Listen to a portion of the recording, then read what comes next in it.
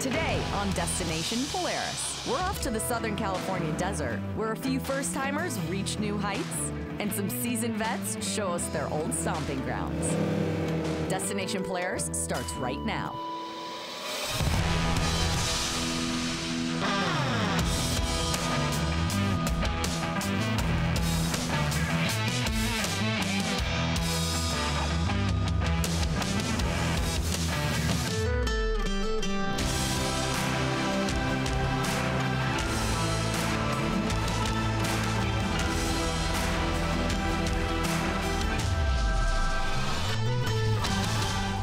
Destination Polaris is presented by Rugged Radios, the authority in communications.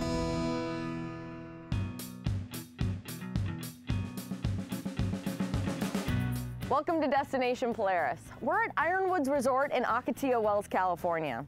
This week, whether you're a seasoned vet or a brand new rider, it's all about getting out there.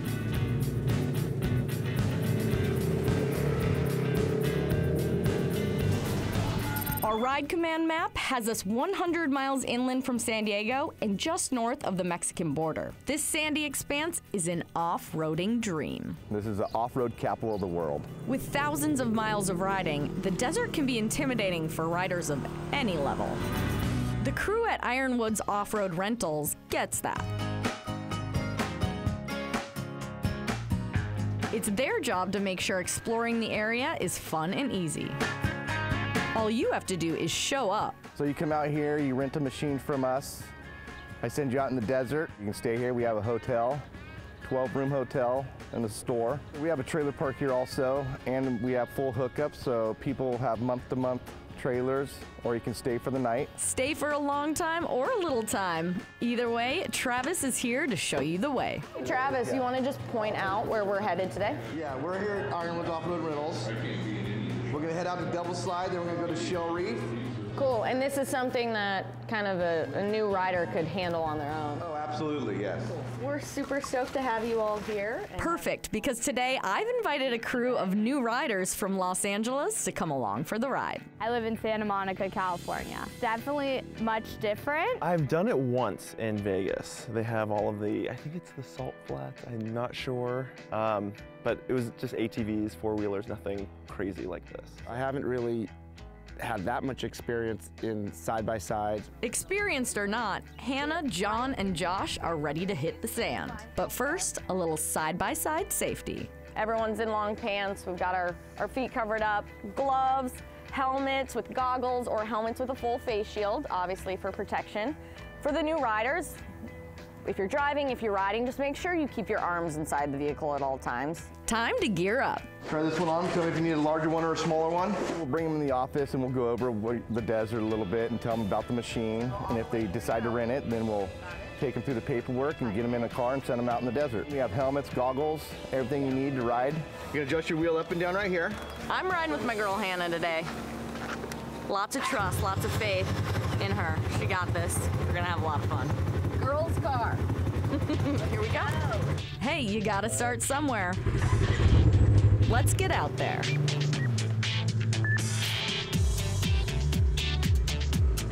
Super simple, like on, gear, go. Like, that's it.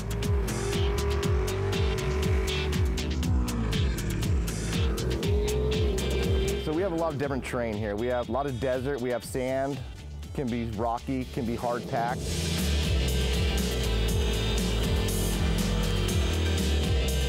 First couple miles, just super easy. Getting used to the vehicle, getting comfortable before we got a little bit more action, some hills.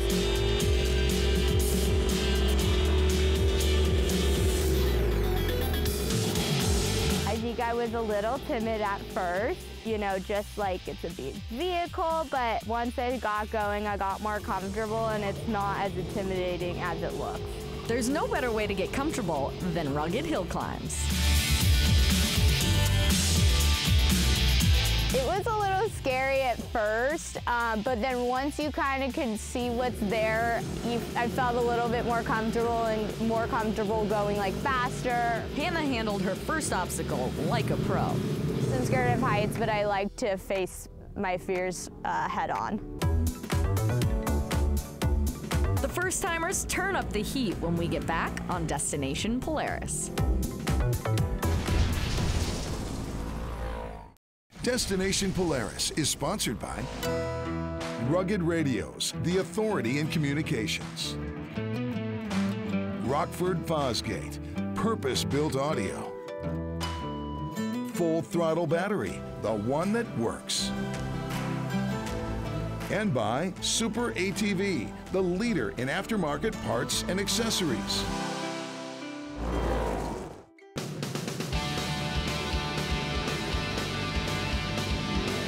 Welcome back to Destination Polaris. Whether you're coming for a long weekend or just a day trip, Ironwoods Off-Road Rentals is a perfect escape from the city. Being able to escape and take a day for myself to just kind of do some recreation and be out in the, in the desert of California, which is only a couple hours away from home, which is crazy, right? It's nice change though, just to have some peace and not be constantly in the hustle and bustle of LA. So I appreciate that. It's a ways out here. It took no time at all for rookie riders John, Josh, and Hannah to adapt. First off, the weather was perfect. I think we're probably in the 70s today with a little bit of wind. Early on in the day, I wanted to get used to the vehicle, and immediately it was like, okay, training wheels are off, let's just go for it.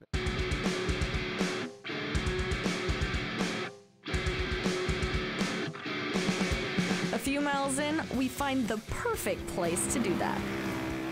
Devil's Slide. The name might sound daunting, but Devil's Slide is an ideal spot to get to know your machine. I like to send them out there so they can do their own thing and get to know the machine and ride how they want. They don't have to keep up with anyone. They can go at their own pace, so they can sort of do what they want. We got to do some more fun play where we were in the open area and got to go fast, do a bunch of circles, and still do a little bit of a hill climb if we wanted to. So it was a good variety of trying different things in the car.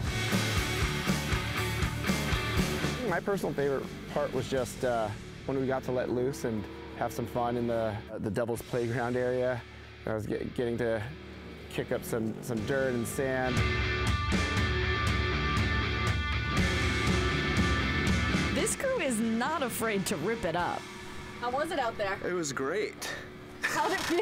You feel like you have I just came out of Twilight Zone. No, it was great. Like ripping down this alley and then drifting along here is so much fun. So much fun. It was such an adrenaline rush, and I just wanted to keep going faster and faster.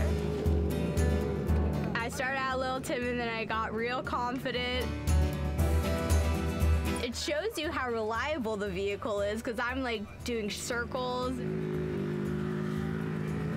And it all worked out, and it was a lot of fun. All that fun, we've worked up an appetite. We left Devil's Slide, we headed out to Shell Reef. That's an artificial reef that used to be underneath the water. We hang out there, we had some lunch. Nothing better. Can't beat pizza. Bob Hipshin delivered our pizzas out there in a Jeep, high-speed delivery. Nothing beats delivery in the middle of the desert.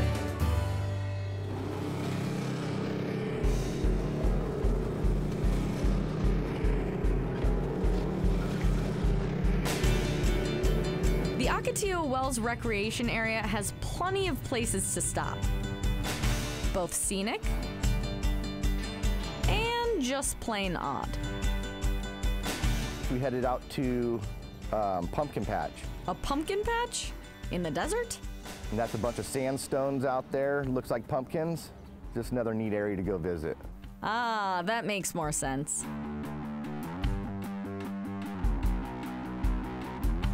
Have you guys ever seen anything like this before? On my last trip to Mars, yeah. It does feel like that. It feels like another planet, for sure. There are no rock pumpkin patches in LA. The pumpkin patch was very interesting, just a lot of completely round and smooth rocks in the middle of nowhere. These you would not want to carve.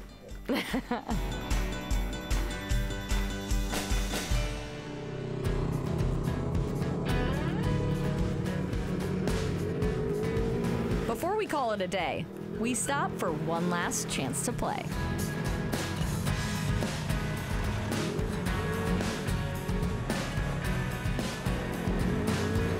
Typically what I see when they come back, they have big smiles and they're all just having fun, and you can tell they really enjoyed themselves out there.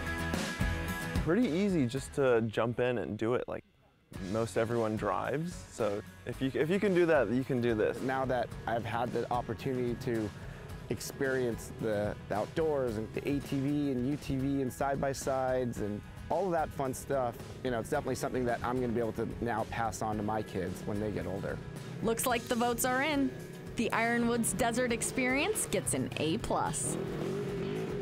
More desert adventure when we get back on Destination Polaris.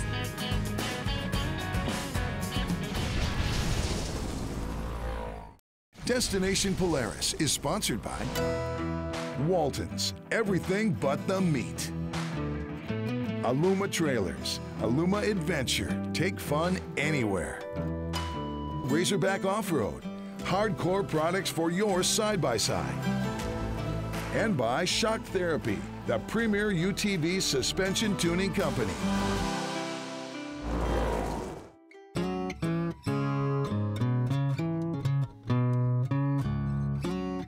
Welcome back to Destination Polaris. Our SoCal adventure brought us through the Ocotillo Wells Recreation Center, and now onto the Superstition Mountains with some new and old friends. Today's adventure begins on the south end of the Superstition Mountains. I have an entirely new California riding crew, and even though they're experienced, we'll still want to know where we're going and how we're going to get there. Polaris Ride Command has us covered, and today's leader, Scott Lesser, is a pro. Today we're going to head out to the Big Reef, which is about 35 minutes out here. A place called Sanctuary and another place called Stack Rock. I've never been here before, so I'm going to need a map. And I hear that you got one, right? Got it right here. All right, this is the key. The key today, our whole plan is right there. So what do we do with that thing? We're going to plug this into the car, and then we're going to go ahead and move the files over from the thumb drive to the actual ride command in the car. Select the rides or waypoints we want, which is the Big Reef ride. Oh, wow. So you just click right over into it. And we'll do the Sanctuary, then the waypoint 2. This thing is great. It's like a treasure map. Exactly. So there you go. You got the color of the ride all the way out and back. Not that I didn't trust you guys guiding me, but, you know, backup never hurts. No truer words have ever been said. X marks the spot. Let's go. It's a very popular off-road riding place. It's nice and easy. It's the first place from San Diego that you can get to. It's about an hour and a half from San Diego. The terrain here is similar to Ocotillo Wells, but more mountainous. Which is why, just a couple miles in, Scott couldn't help himself. It appeared to be a Jeep trail, so I went up to the top of it, and it was a little 2-track all the way to the top, real rocky and some steep spots. And when you got to the top, it went to a single track. And that was kind of the end of the trail, so it was a turn around and come back down. But the views were amazing from up there. Turns out Scott's adventurous ways are contagious. I've been coming to the desert since I was a kid. Man, we just started these super crazy rides in the Razors just last year. My Uncle Scott, he had a Razor and he was thinking about buying this one actually. My dad went and he bought Scott's before he could get to it.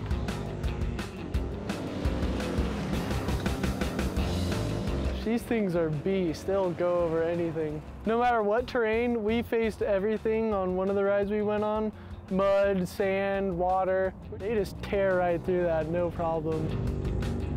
There are a couple features that have really helped Jason and his dad as they get to know their new machine. Being able to communicate is like really important because other guys will be saying stuff and my dad will be like, what did he say? And I'll pick up on it and I'll be able to tell my dad. Speaking of comms, along for the ride are two guys who know a thing or two about communication. Alrighty. Steve and Steve from Rugged Radios.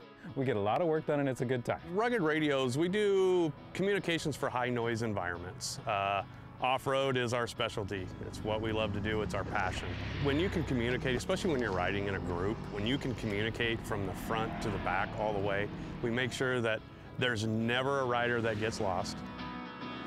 With our intercom and radio, the intercom, it controls all the in-car communication. So this is a 4-seater car. You can have your kids in the back. They all have speakers just like in this helmet and mics, so you can literally talk to each other the whole time while you're in the car. You can't spell function without FUN.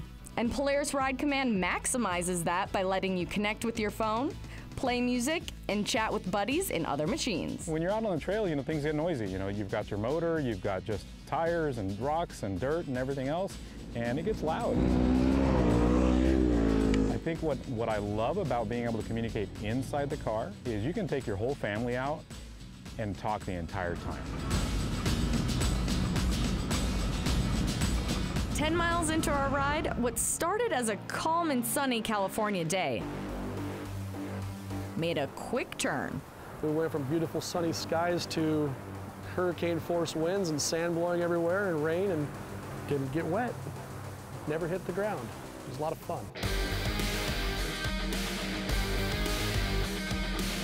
Nothing is going to stop these guys from having fun. When the storm came in and we were kind of running from the storm, that was pretty fun.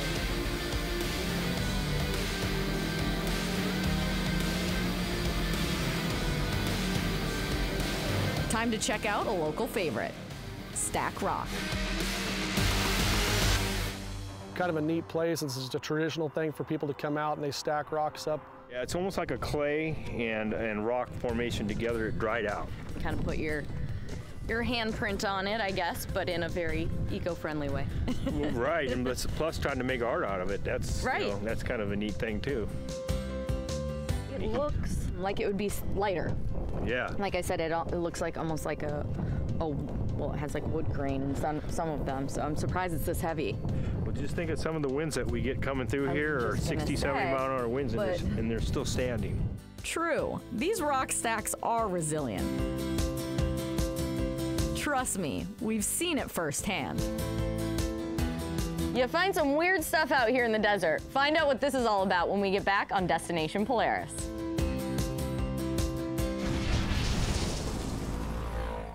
Destination Polaris is sponsored by RZ Mask. Get 99.9% filtration from dust and dirt. Flow Fast. Riders need to flow fast. Polaris Adventures. Adventure everywhere. And by Switch Pros. Programmable switch panel power systems.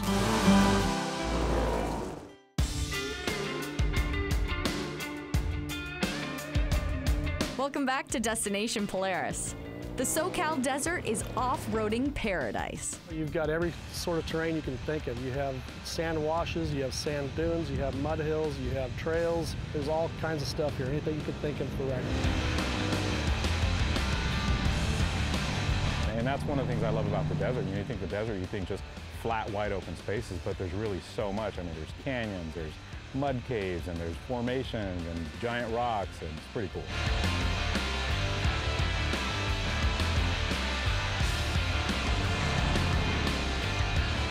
We went out towards Painted Gorge, but we followed some washes down through some canyons and then up through one of the roads that leads up to the Painted Gorge. In life, sometimes the gate is open, and other times the gate is closed. Yeah, they close it from January 1st through July 1st for the mountain goats. That would have been nice to know, Scott. Today, the gate's closed to machines, so we'll have to enter the old-fashioned way. I feel like we're walking across the desert.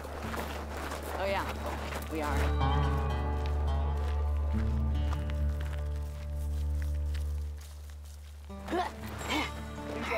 No hands, no hands. To the top. Hey, have you seen a 7-Eleven?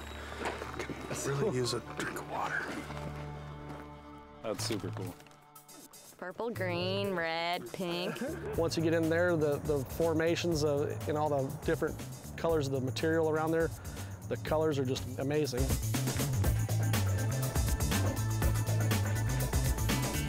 With a backdrop like this, you have to pose for a pic. Yeah! Then it's back to the trail. The sights to and from Painted Gorge were amazing. But after a long walk in the desert, nothing sounds better than a cold drink.